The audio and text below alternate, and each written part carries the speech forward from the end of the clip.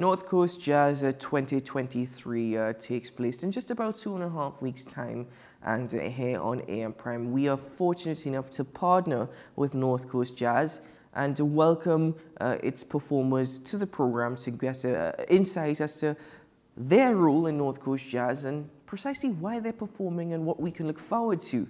Well, this morning I am very fortunate to welcome to the program Mr. Mungal Patasar. Yes, you've heard his name before. He's the founder and lead of Mungal Patasar And Pantar. Good morning, sir. Good morning. Well, thank you so much for joining me. It certainly is a privilege. As I was saying earlier, I grew up listening to Mungal Patasar. His iconic tune, Dreadlock, is always stuck in my head. But now I'm actually very lucky, I guess, to ask you precisely that song in particular, Dreadlock. How did you even come up with a name for that particular tune? Well, it's a kind of, I'll make it short.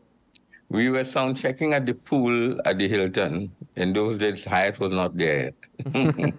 And near the pool, this guy was swimming. And then when he came out of the water and shook his hair, the evening sun, it was around 6 in the evening or later, and the rays and the water created such a color that immediately that song just came to mind, and the whole song unfolded within a matter of 3 minutes. Wow. Well, I would have never guessed that, but taking inspiration from one of the perhaps simplest things, something that happens every day. That's rather interesting. But now let's get on to North Coast Jazz 2023. You will be performing, but why is Mungal Patasar going to North Coast Jazz? Why are you going on the stage to perform at this concert? The thing about it, we have appeared in jazz festivals worldwide, and it is one of our favorite venues for performing. We have performed all over Europe, every major jazz festival, even in rock festivals. So North Coast Jazz is just another one. We've gone to Tobago, St. Lucia, Suriname, all the jazz festivals. So North Coast Jazz is just another one of those. And to me, quite prestigious in Trinidad and Tobago. So it's our privilege to join them. Well, from what I understand, this is also your first appearance as part of the setup at North Coast Jazz. Is that correct? Yes, that's a fact, yes. Apparently, the organizers didn't know about us yet. I'll have to correct that. Now they know about you for sure. But this is the thing, Mr. Patasar. Some people might be wondering. I know you just mentioned that you've been to jazz concerts throughout the world, and even rock concerts, which is quite amazing. But the sitar, people are probably thinking, listen, how could the sitar, a classical Indian music instrument, could be performed at a jazz concert? What are your thoughts on how do we answer that question? The thing about it, that has a history in it, and I don't think that your program would allow for a long history. But let's suffice it to say that when I came back after studying sitar, Indian classical music, which I studied, I got a master's degree in English, Indian classical music, was not really accepted in Trinidad and Tobago. So immediately I had to create a music that will become palatable to the world. My target was world class. And so I started creating music. In fact, 90% of the music that we played were all composed and created by me. And that music has been so well accepted all over Europe that the jazz festivals, and they invited us naturally just when they heard our music.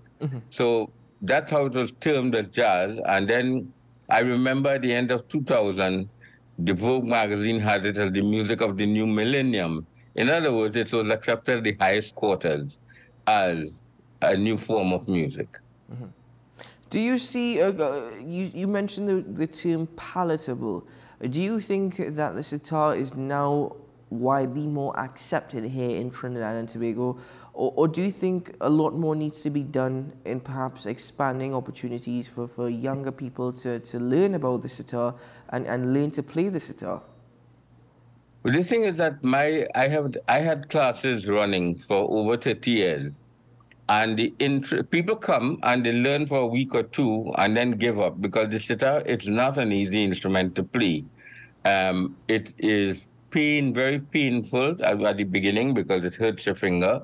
It's worse than a guitar in the sense that you've got to pull the strings to make the notes. My daughter happened to become a sitar player because she has belly, she has guts, and she has been playing since she was a baby. In fact, my two daughters have been playing sitar, and they become sitar players only because of that. They are with me all the time. But other people who came, which was amounting to over 200 people came to learn sitar. And unfortunately, I just lost them after one or two lessons. And that's rather sad. But here in Trinidad and Tobago, our diversity, our culture, we as a people, we're so blessed and fortunate. Is that something that North Coast Jazz 2023 is championing by bringing these diverse cultures to one stage? Well, when you say diverse culture, I hope you don't mean that our culture is out of the mainstream. Our music is out of the mainstream because the music has always been more representative of Trinidad and Tobago than I think any other music.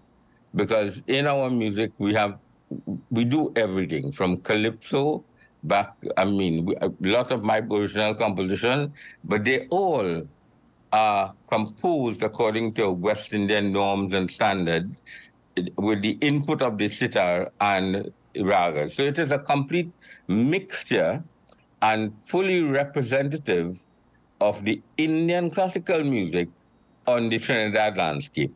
Mm-hmm. So to me, it finds a place naturally within the potpourri that is Trinidad and Tobago.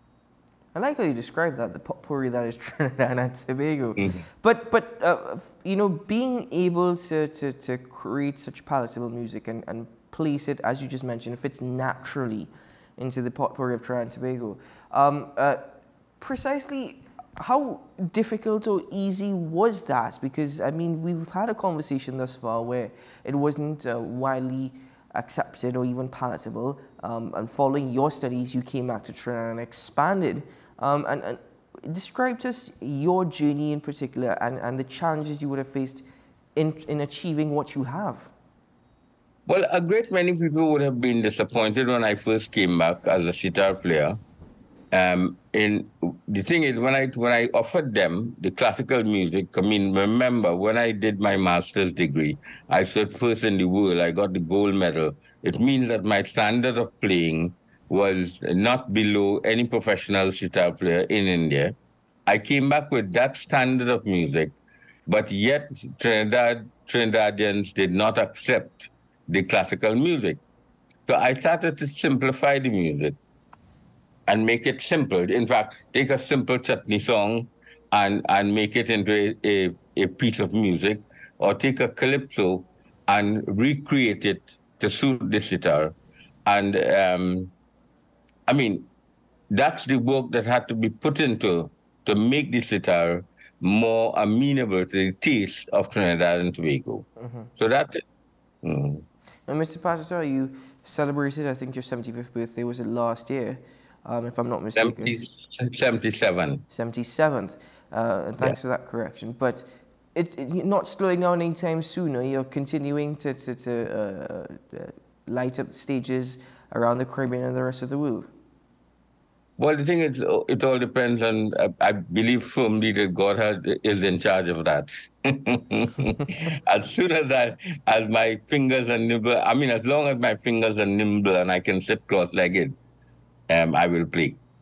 I think to me that is also a challenging part, because you mentioned having to pull the strings and the effect on your finger, but even having to sit upright like that in order to play the sitar for such a long period, it does wonders to your back, doesn't it?